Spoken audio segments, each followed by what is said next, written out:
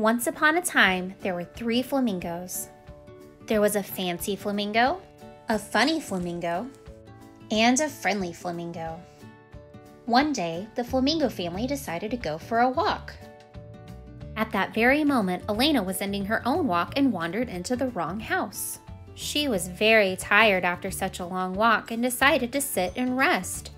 But the first chair that she sat in was too tall. The next chair she tried was too red. The third chair she tried was just right. Elena decided she was hungry and she found some snacks. She found a banana, an apple, and blueberries. The banana was too silly. The apple was too fancy.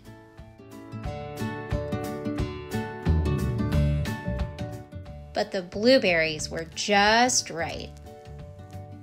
Elena was very tired, and she decided that it was time for a nap. The first bed that she found was too big.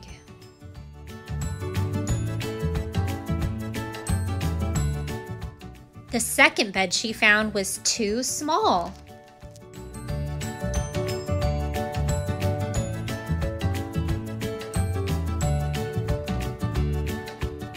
The third bed she found was just right, and she soon fell fast asleep. When the flamingo family returned from their walk, they noticed their front door was open.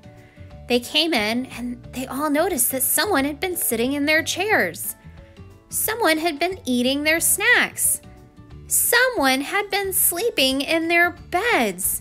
And friendly flamingo realized she was still there. She looked so comfortable, and the flamingos were really tired after their walk. "That bed sure does look comfy," said the flamingos, and they decided to join her. Soon, they were all fast asleep, and they lived happily ever after.